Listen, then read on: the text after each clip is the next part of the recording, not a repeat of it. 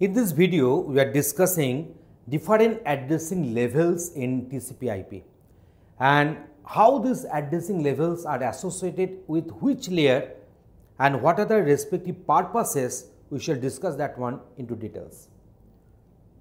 So, 4 levels of addresses are used in an internet employing the TCP/IP protocol.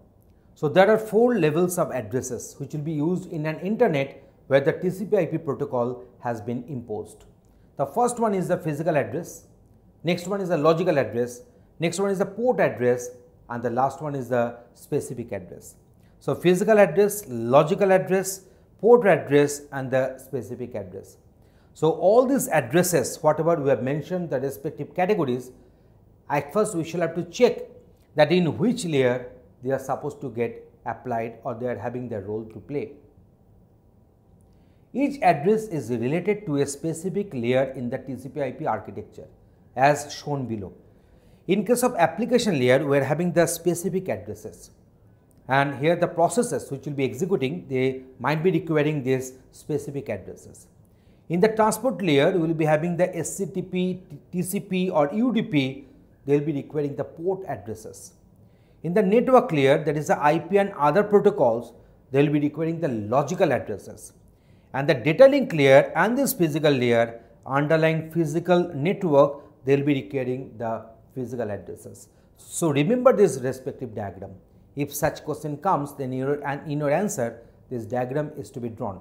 So, specific addresses at the application layer, port addresses, in the transport layer, logical addresses, in the network layer, and physical addresses in this data link and physical layer. So, now let us go for the respective address detailing. At first, we are dealing with the physical address. So, where this physical address was there? The physical address was there in the last layer. The physical address, also known as the link address, is the address of a node as defined by its LAN or WAN. So, it is included in the frame used by the data link layer, and it is the lowest level address.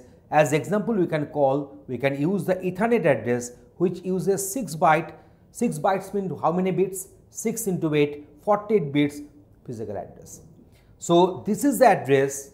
The Ethernet address will be a good example of this physical address, and this is address of a node as defined by its LAN or the WAN. So, next one we are going for this logical address. Logical addresses are necessary for universal communications that are independent of underlying physical networks. And as different networks can have different addressing formats, so universal unique addressing system is required, and it is underlying physical network. A logical address in the network is currently 32-bit address. So, we know that in case of TCP/IP address, we usually go for the 32-bit address. So, this physical address is the Ethernet address, which is of 64 bits. Compared to this logical address, it will be of 32 bits. Now, we shall discuss the port address. So, we have discussed the logical address, we have discussed the physical address. Now, we are going to discuss the port address. So, computers are devices that run on multiple processes at the same time. So, the end objective in internet communication is the process communication. So, one process will be communicating with another process, that is the main communication in our internet communication. Today, computers devices that can run on multiple processes at the same time. So, that is why for the process communication, the address whatever will be requiring will be known as the port address.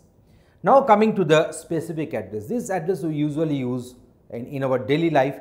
That is, some applications have user friendly addresses that are designed for that specific address. We can go for one example, that is email address like your book@gmail.com is one email address, and another one is the universal resource locator URL. So, for example, www.bookstore.com.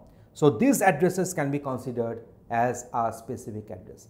So, you see physical address that will be of say Ethernet address of 48 bits, we are having this logical address.